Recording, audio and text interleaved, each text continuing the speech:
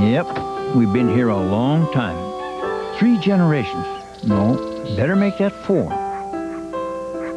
Our family's been working this land for almost 100 years now. I don't know. We've just always been farmers. Must be in the blood or something. Sure as heck isn't the easiest way to make a living. Come on. There we go. I'll give you a hand. Fact is, there have been times we thought of leaving, but the land keeps drawing us back.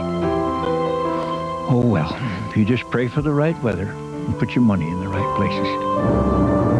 U.S. Bank. Working for you, working for Washington. We've got a good life here, right? Yep.